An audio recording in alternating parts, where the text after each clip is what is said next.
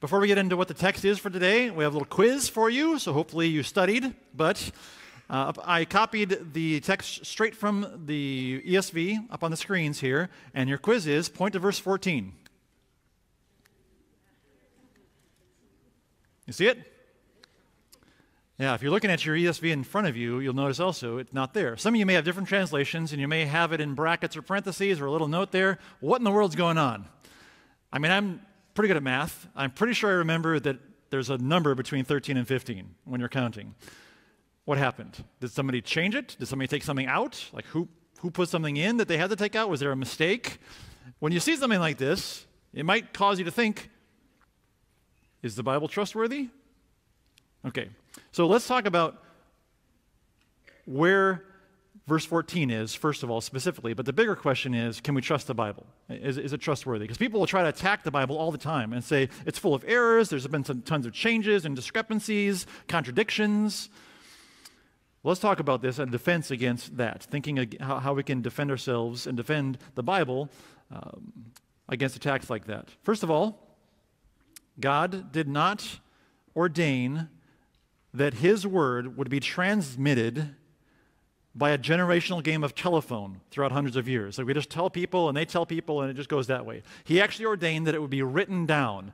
We have letters that people wrote from one people to another people. We have texts of research. It's a research paper that people wrote and gathered all this information. They wrote it down, and immediately after they wrote it down, people, other believers, began to copy them by hand. They would take the letters, they would take the manuscripts, and they would copy them diligently, specifically, meticulously copy them.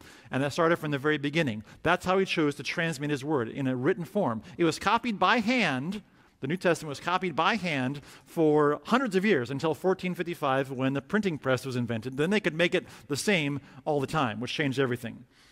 In the 1500s, William Tyndale, you may have heard that name, he took the available manuscripts from the Hebrew and the Greek, and he actually made an English translation straight from the Hebrew and Greek with the manuscripts he had available. This was revolutionary. That paved the way for what we know as the King James translation in 1611. What that also did, not only was it the first really standardized English translation, but it standardized the verse numbers. But before then, there was not verse numbers. I mean, Paul didn't sit down when he's writing his letter and insert verse numbers and chapters. He just wrote a letter. Over the course of time, they thought it'd be more helpful if we knew which verses and sections we're talking about. So there was a number of different systems that they came up with, but they kind of settled on one when they did the King James. And that's the number system we use today. Well, what happened? I mean, that was 1611, over 400 years ago. Since that time, we discovered thousands more manuscripts we have more of them, and older ones that are closer to the original. And so sometimes, as you're comparing all these different manuscripts, you find out, wait a second, there's some things that are in the older manuscripts that don't line up with what we have in the later manuscripts. And that's what happens here.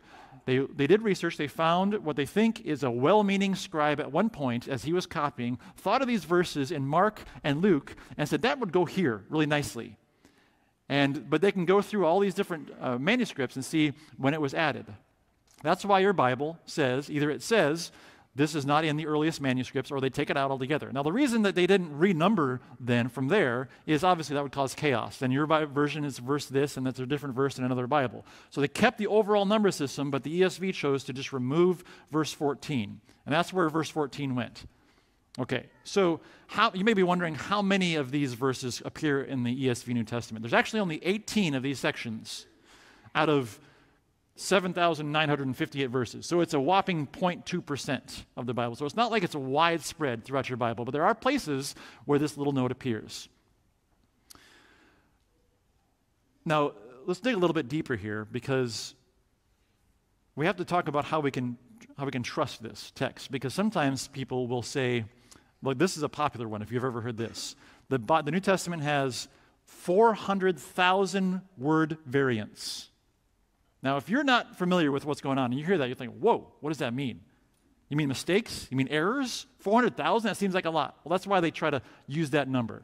The reality is, if you take a breath, call me if you have to, if you're like, I forget what it was. 99% of those 400,000 are simple either spelling errors where different regions had different spellings for words, or it could be some sort of arrangement or punctuation or grammar, or Sometimes it was just a slip of a pen that made a little mark that wasn't supposed to be there, and they call that a variant. 99% can be dismissed as that. It doesn't change anything about the word. Of the last 1%, half of those are not viable enough to consider it debatable. Only 0.5% are even debatable, up for debate. The consensus among text-critical scholars, which is people who spend their lives studying the text of the Bible, the consensus is that the Bible is 99.5% textually pure and 100% theologically pure. What does that mean? None of these variants have any effect on any material issue, historical fact, or doctrinal position. And this is not an issue of faith. It's not like just the Christians are over here saying, yeah, it doesn't affect the Bible, so don't worry about it. Some people who study the Bible they don't even believe in God. They're just studying the actual facts, the manuscripts and the texts. And they come to consensus saying it's 99.5%, we can be 99.5% sure in the purity of the text. And that small portion is debatable but not affect any sort of material issue, historical fact, or doctrinal position. Now, how do we get there? How can we have a little confidence that we can land at that number? Well, we evaluate the New Testament just like we do any other ancient Greek text. And this is how everyone does it. So I have a chart up here, and it's going to show you works from Plato, Caesar, Tacitus, Aristotle, Sophocles. All these guys are accepted across the board in academia. I mean, you read these guys, and they consider these to be reliable works. These are what these guys actually wrote. Well, you have in this chart is when they actually lived and when they wrote these, supposedly, and then the earliest copy that we have of that work. But then you see how much space there is.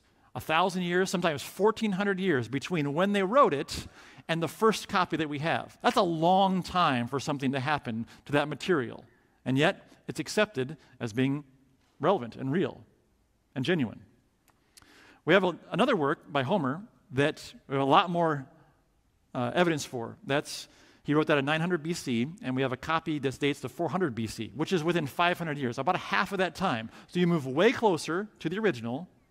Plus, you have hundreds more manuscripts, which you can compare them and find out what's closest to the original. That's a ton better than the previous list.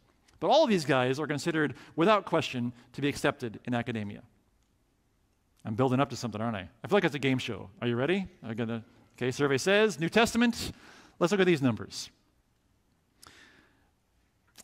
We have several copies, manuscript copies of the New Testament within 100 years of when it was written. In fact, there's a fragment from the Gospel of John that's 29 years, dated 29 years after it was written.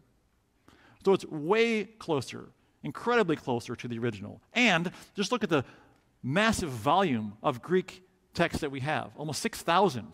That means they can take the Greek text, lay 6,000 of them out, and work through all of these things and these differences and these little pen marks and all that stuff and come down to a very confident conclusion about the original. And that's just the Greek text. If you add in copies in other languages, like Aramaic or Coptic or Latin, there's over 24,000 copies that we can use to compare content.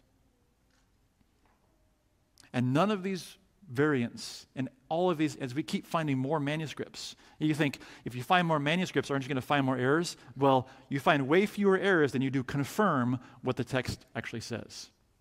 And none of these affect any material issue or historical fact or doctrinal position. So when someone points this out, like, hey, where's verse 14 in your Bible? Or what about those 400,000 errors? You can just don't be shaken. Don't let that shake your faith and confidence in the Bible. In fact, it should increase it. Look what God built into the transmission of His Word. He gave us all of this manuscript evidence to give us full confidence that what we're reading and what we stake our lives on is genuine. It's straight from Him.